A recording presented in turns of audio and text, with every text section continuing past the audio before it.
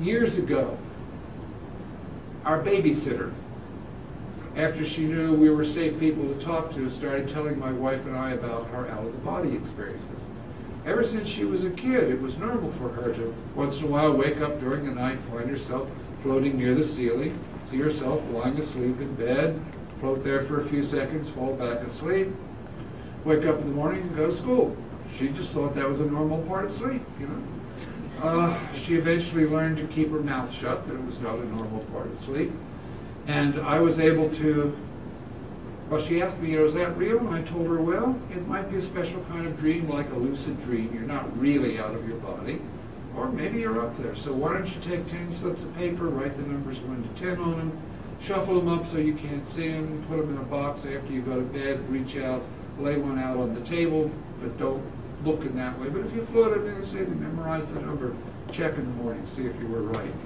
I saw her a few weeks later. She said she'd done it 7 or 8 times. She was always right. Was there anything else interesting we could do? And I was doing sleep research at the time, so I took her into my sleep laboratory because I know these things were often associated with people almost dying. So I was very curious about what was going on in her body. So she slept through the night with her EEG and some autonomic physiological measures being done. I could peek in any time through the observation window, but after she was in bed, I told her, see that shelf up there? I'm going to go off in the other room, generate a 5-digit random number. I did that by throwing a coin over my shoulder at the Rand book of 1,000,000 random digits. If you ever have trouble sleeping at night, there is a book with 1,000,000 random numbers. Right? Take the 5 right above where the coin landed.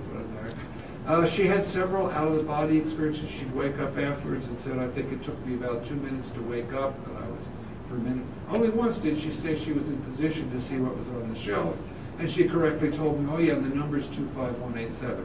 That was correct. Then she moved across the country, and that was the end of that research.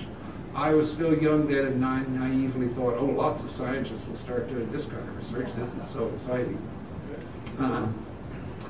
But it demonstrated that you could take something as exotic as an out-of-the-body experience and learn something about it in the laboratory.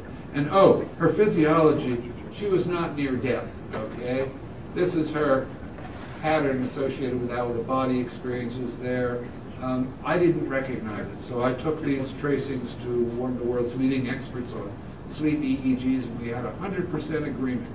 Both of us looked at it and said, huh, that's funny looking.